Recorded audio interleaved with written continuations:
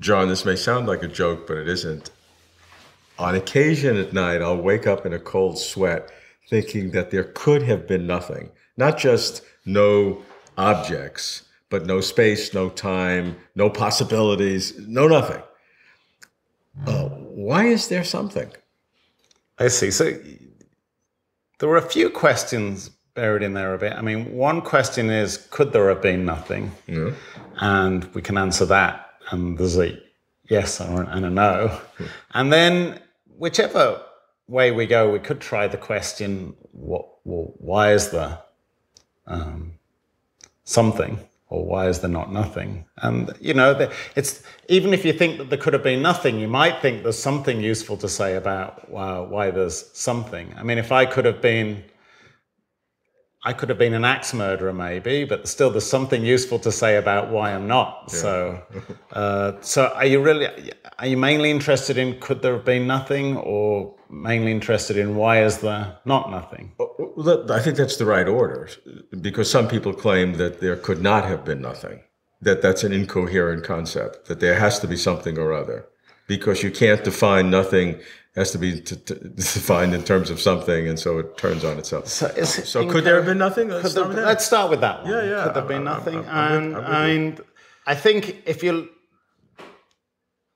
at least historically, philosophers have thought that there are some kinds of things, more abstract things, that couldn't have failed to exist. So like numbers.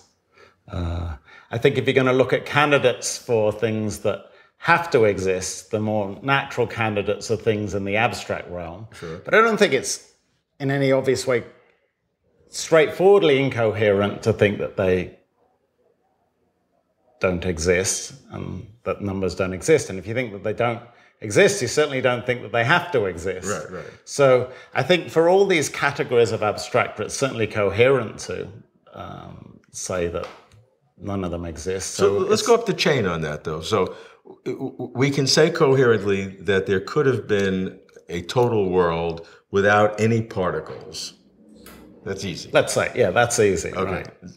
Oh, it feels easy. I mean, maybe there's surprises, but it certainly feels like... So sometimes scientists actually would begin to disagree with that, because they would have the universe popping into existence from nothing, but their nothing basically would be quantum fields and all that. Can scientists speak to whether there could have been?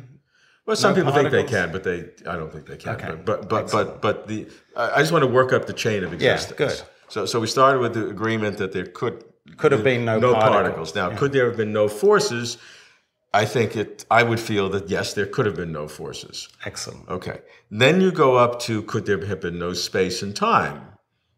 And it's a little harder. That's harder. And where do you stand on that?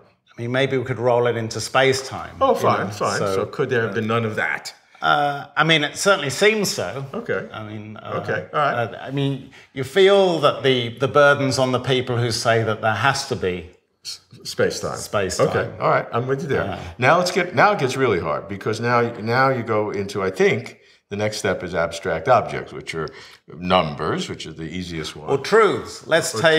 Could there have been... Take the truth that there's either nothing or something. Right. Could there have not been the truth that there's nothing? And so, so if you think there are things like truths or propositions, then it's quite natural to think that they have to exist. So you might think, well, there could have been maybe nothing concrete. But even if there had been nothing concrete, there would have been the truth that there's nothing concrete, and so there would have been something. I don't know whether that will help you go back to sleep at night, thinking that at least the truth that there's... But I'm not sure which way is going to make me sleep. That's my problem. I sort of like the idea that there could have been nothing, but there is something. But truth is... I might say also, it's surprising to know there are a small minority of philosophers that think everything exists necessarily, that even you and this table couldn't have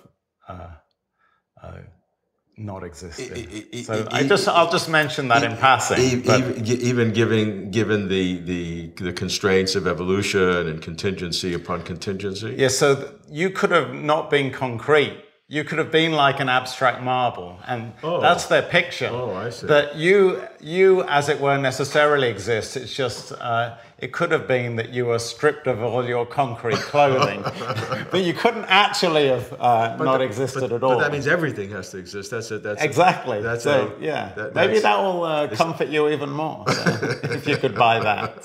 So is that what has been called modal realism, which is like? No, I don't. Let's call that necessitism. Yeah. Okay. So I have a colleague that's pushing.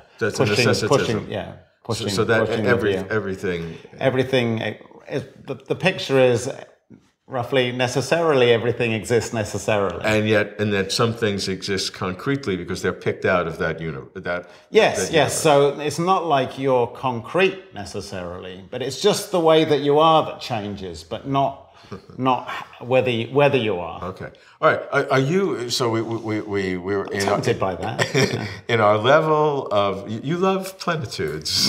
you love maximizing things, right? Adding rather than subtracting. Right. So you're a big adder. Yeah. Okay. So going back to nothing, we eliminated. We can get away without particles, without forces, without space and time. Well, maybe not. If we're a necessitist, we can't get rid of anything. But let's leave that to one side. Okay. Fine. And then we're at numbers. And then we talked about truths. Yeah. So now truths and possibilities. Is possibilities a subset of truths? How do possibilities work? That it was always possible that there could have been a universe, even if there were none. You can't get rid of the possibility that there might have been a universe. It seems to me impossible to get rid of that possibility, no matter what. Yes, but so I think a question always is whether these are arguments for the existence of objects. I mean, so-called nominalists in mathematics will agree that 1 and 1's 2, right, but will say that doesn't require that objects exist. Similarly, there's a kind of guy that says, necessarily it was possible that there's something, but that doesn't mean that there's this thing, a possibility that exists. Right. So a key decision point to make about your argument is whether it's being possible that so-and-so really requires that there exists this thing, a possibility. And if it doesn't require that possibilities exist, things being possible. So is that a semantic argument around the question of is a possibility or is a truth something that exists or not? I don't know whether, it doesn't sound like a semantic question. It sounds like a question whether a certain kind of thing exists. And it's not a semantic question whether mermaids exist. Right. It doesn't sound like a semantic question whether possibilities exist. But to me that I mean, it's a weird question. It's not a question you're used to, but it doesn't sound like a semantic question. But you have to know what you mean exist if the possibility exists. Well, when I say possibilities exist, I mean roughly exactly what I mean by exist when I say that mermaids don't exist. So how are you on existence of possibilities? Are they things that are real? I haven't thought about that too much, to be honest, but I'm the sort of person that likes truths and falsehoods existing. And if we at least think about things like it's possible that, say, there are winged pigs. The thing that seems to be possible there is that there are winged pigs, and that seems like a claim, the sort of thing that's true and false. So at least... And that's an existing thing? Yeah. The claim? Yeah. The claim is an existing... The claim that... So and necessarily that exists. You can't ever get rid of that. It feels like it... I mean... I'm not saying it's totally obvious, but it seems quite natural and intuitive to me to think that insofar as you're going to believe that there are claims, then you should think that they exist necessarily, yeah. So the maximal nothing we can have, if that's right the way to put it, is, has stuff in it that are truths and claims and maybe abstract objects like numbers. Yeah. Yeah, right. That seems to be, well, at least one, that's one natural picture. That's what's guaranteed. Okay. You've always got at least that, and then you haven't got concrete. I think that's the default picture of a lot of philosophers. God can, as it were, erase the concrete, but can't erase the whole shebang. So even God, quote unquote, is not all powerful. there's a separate issue there. What one wants to think about omnipotence. I mean, can God build rocks he can't lift? And can God make 2 and 2 5? It might be sort of like that, asking God to erase numbers. Right. And I'll let you know if I can sleep better. Okay.